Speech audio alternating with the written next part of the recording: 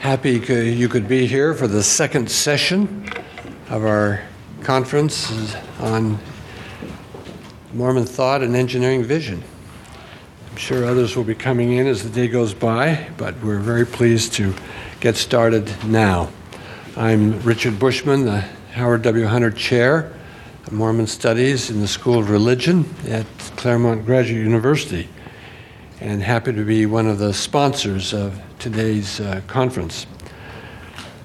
Like many of the discoveries in engineering and science, this conference is a partial product of serendipity.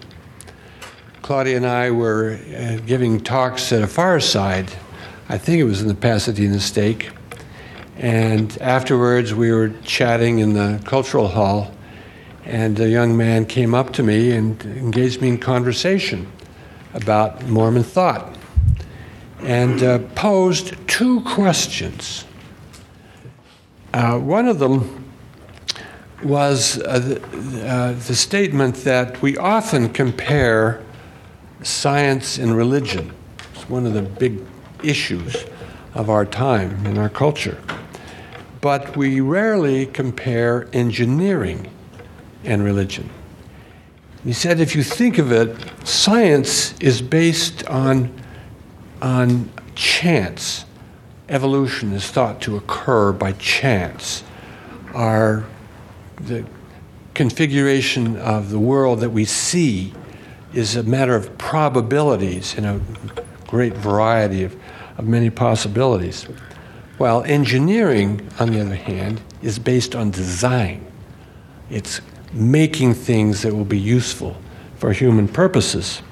And that seems to be closer to the role of God. That was his first thought. Second was, what if you traced the trajectory of engineering accomplishments and achievements over the last 200 years? And then, starting from that point, projected the next 200 years. What will we be able to do? What will be our capacities at that point in time? And for a Latter-day Saint, this obviously raises theological questions. When will our humanly acquired skills begin to approximate or approach what could even be thought of as godlike skills and abilities? Well, the man with the question was Scott Howe, an engineer at the Jet Propulsion Laboratory in Pasadena. And I was immediately intrigued with what he had to say and asked him, would you be interested in organizing a conference on that subject? And he immediately rose to the task. His wife was standing beside him, and she agreed, so I knew it was okay.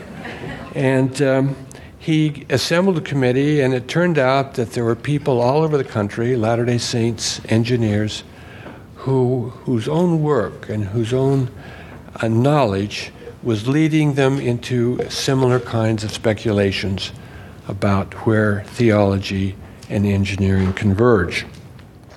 Fortunately, we had available to us supporting funds from an independent foundation, the Mormon Scholars Foundation, which was able to finance the conference, and we also received support from the LDS Council and especially the Skinner Foundation, which was able to provide more of the funds to make this conference possible.